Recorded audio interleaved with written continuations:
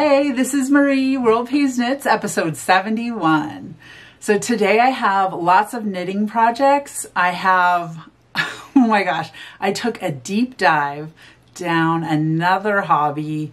I do like to journal. So I've been journaling for several years, but I wanted to try my hand at making my own journal. So at the very end of this, I'll show you what happened with that. So I made a couple of journals and I'll share them with you. All right, let's get started. The first thing that I have is this shawl that I've been wearing. I just wanted to show it to you. I love it. It's a big crochet granny triangle, and I made it with all different scraps of sock yarn from all different pairs of socks that I made. I had leftovers and I decided to crochet this like granny shawl, and I've just been wearing it a lot lately. I love it. I have a fall colored one as well. I think I have another one in my stash of shawls as well, but I love it. So I've been wearing it like all the time just because it's so bright and cheerful, and I just love the weight of it. It's like a nice kind of a lightweight, and it doesn't get too hot, but you can just really snuggle up in it. All right, so the next thing that I have, so that's just what I'm wearing. The next thing that I have is the first project that I finished since I spoke with you last, and it's a Friend to Friend by Leslie Friend. It's a shrug, and I really love how it turned out. It is made with bulky weight yarn, 3 skeins of bulky weight yarn. I used the size 6 on the pattern, and I had this much left over. So I had about 1/3 of a skein left over, and it's in the colorway Agave. So I'll go ahead and try this on for you.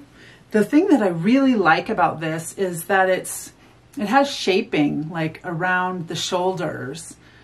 It's super cozy, and it was really quick to make. So I love it. It's so nice and warm and cozy. I'm definitely making more. Actually, I have another one on the needles that I'll share with you in just a little bit. And I love it. It's so cute. I definitely love the pattern. It was super easy to make. And so it's the Friend to Friend by Leslie Friend. You should definitely try it out. And I used the Hue Me yarn in the Agave colorway. So the next thing that I have, I'll just leave this on for now. The next thing that I have is a pair of fingerless mitts. So I'm just gonna do my projects in chronological order. I made a gift for my big boss, and my friend Jana and I both knit on it to give to him. I'm gonna go ahead and show you a photo of what the project looks like because we gave it at Christmas. And I don't have it here with me any longer, but it's a pair of fingerless mitts that I made in Lorna's Laces in the Paris colorway 1216. So I'm going to go ahead and put it right here. At the bottom and the top of the mitt, I used West Yorkshire Spinners color 240. I cast on 64 stitches, and then I used a pattern that I have a tutorial on, like how I knit my fingerless mitts, and I'll go ahead and I'll put that tutorial, I'll link it up above. It'll be in like a little bar, and then you can make your own pair if you'd like. All right, so the next thing that I have is a pair of fingerless mitts. This is a fingerless mitts heavy episode. I made a lot of pairs of fingerless mitts, but I have other things too. So, okay, so the next thing that I have is this yarn that I use. It's called Ferner Molly sock yarn. When you get sock weight yarn, sometimes it's thicker and sometimes it's thinner. So this is kind of a thicker one. And I went ahead and used my favorite fingerless mitt tutorial pattern, and I put thumbs on it this time.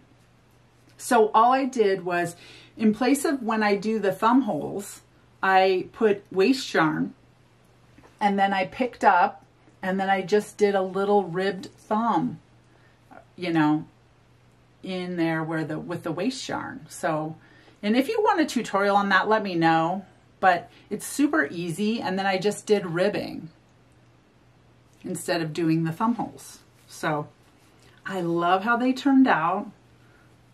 It's like super crazy, you know, holiday yarn. So, all right. So the next thing that I have is, okay, yes. Okay. So I did the Freckled Whimsy Advent and I made a pair of fingerless mitts with it. And it's in the Splendid base. It is 85 superwash merino and 15% nylon. So this is how they turned out. Oh my gosh, they're so pretty. And then I also got this little mini skein with it. So this is what I had left. And this is how it turned out. I went ahead and just did like a small bit of the mini skein on either end. And then I did the stripes. And I made them match. So I love how they turned out.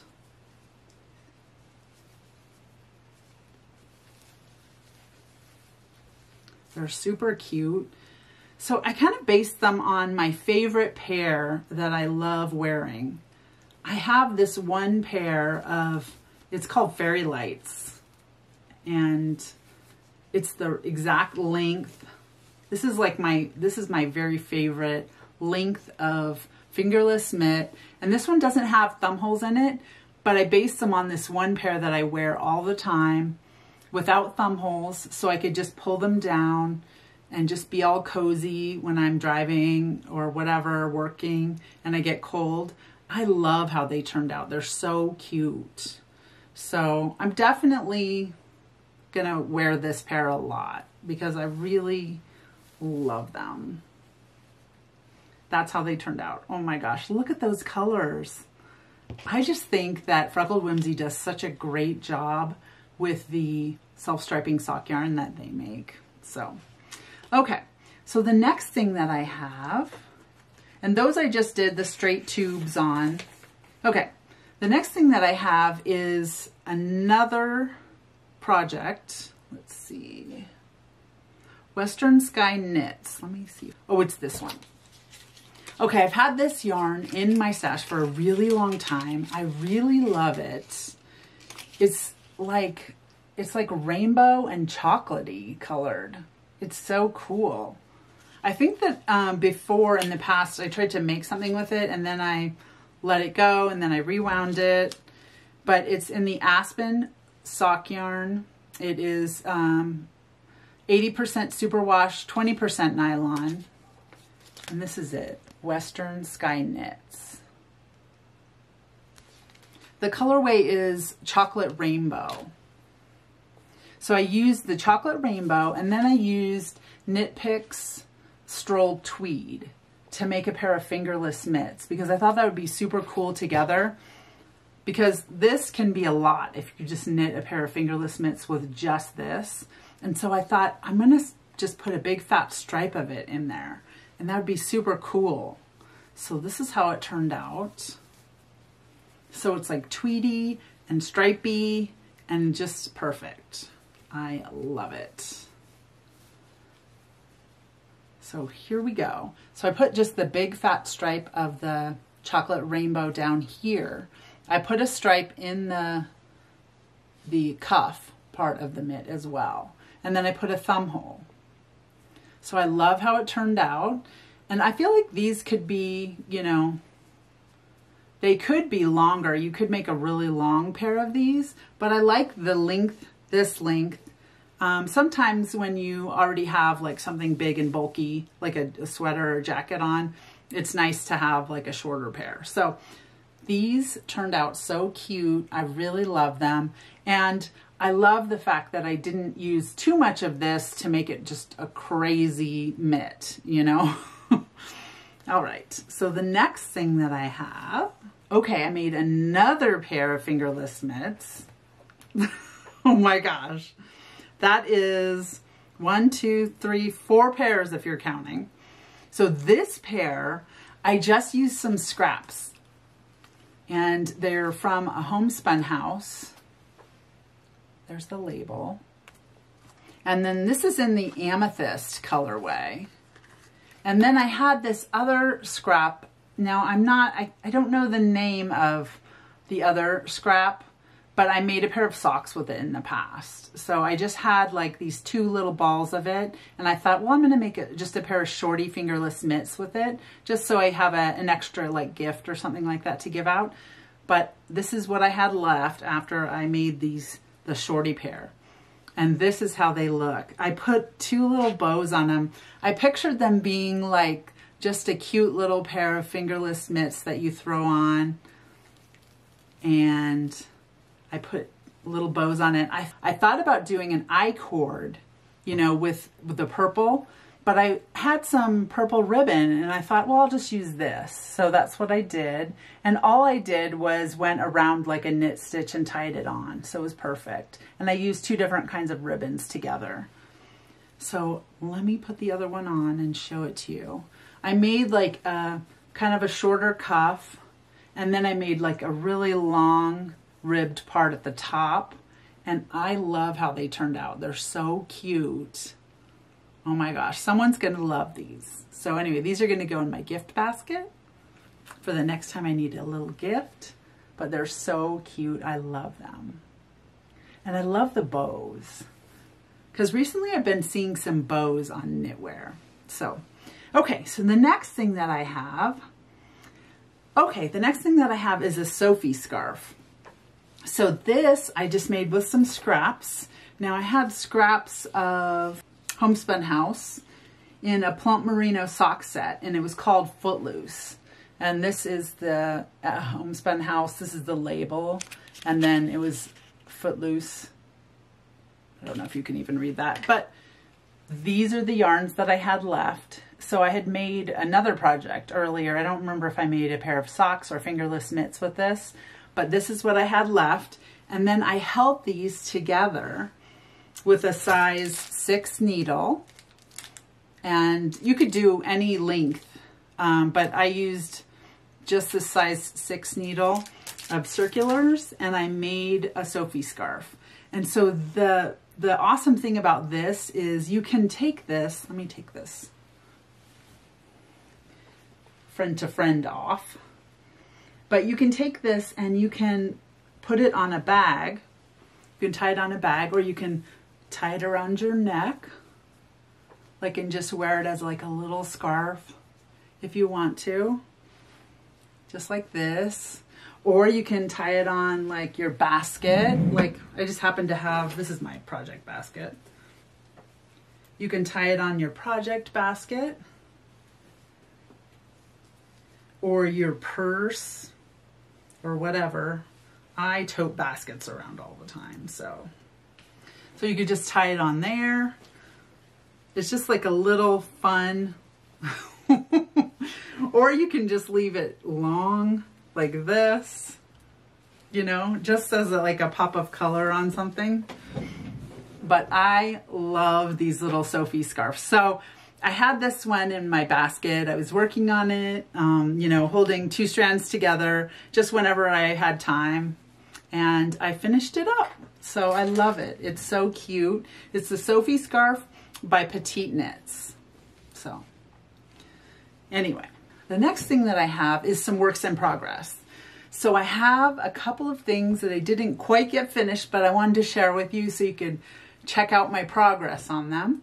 So I made, I cast on these. Now this one, I used this West Yorkshire Spinner sparkle yarn, and it was in the Nutcracker colorway. This is what it looks like. And I cast on a pair of socks in the Nutcracker colorway. I love this colorway. I love how it turned out. It's so cute. I love the sparkle in it. I'm not sure if you can see the sparkle, but it's a beautiful colorway. It's like a holiday colorway, but it kind of seems just like a fall colorway too. So, and then the next thing that I have is one more pair of socks that I cast on, and I used this Regia, and this one is color number 09408. Now this one is a self-striping, And it doesn't look like much in the ball, but when you knit it up, oh my gosh, it's so cool. Like, look at those stripes. That's super cool. So I started on these, just didn't get them finished, but it's a pair of socks and I love them. Okay, the next thing that I have, oh my gosh. So you know how I did that a friend-to-friend shrug? I started on another friend-to-friend shrug. So let me see, get this one out. So I just wanted to show you, I've been working on it, but then, you know, like a, you know, squirrel moment, you start on another thing and start on another thing. So yes, this one's super nice. I thought this one is in a color that I could wear with lots of different things. So, and this one is in Hue Me. And then this colorway is Desert. So of course I got 3 skeins of this. I have used 1 skein. I'm on my 2nd skein.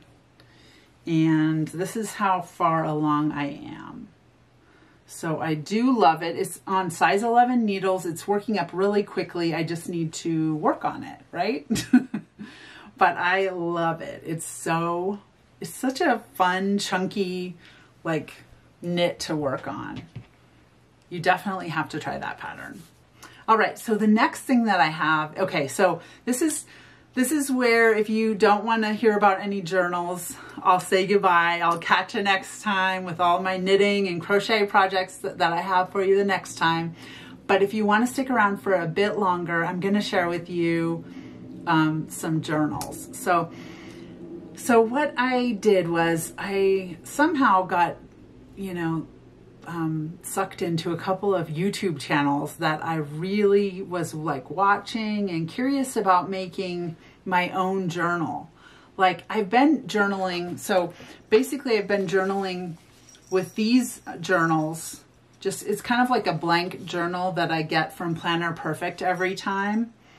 And I just work on, this is my January version of it, but I kind of just work on that. Like, when I get it, I do kind of like art projects, and I do stickers and different things in it, washi tape. And I just kind of like to, you know, remember like how things were on that particular day. But I've been doing these journals for a long time. I have like a whole row of them up here, and I love them. Like, I do drawings, this kind of thing. So anyway, so I've been doing that for like a really long time, and, you know, a couple of years. And I decided that, you know what, I'd like to learn how to make my own journals. I thought that would be super cool. And I'm going to go ahead and show you my first journal that I did. I'm not going to go deep dive into like every page of it, but this is my first journal that I made. And so this first journal, I used a stevia box, and then I covered it with paper, and it kind of followed along on some different tutorials. I don't remember which tutorial I used for this one. Most of the tutorials, they wrap the paper all the way around the box, but this particular one, I did not do that. I just cut it flush with the edge of the box, and I do like how it turned out. It's really cute. And then you basically,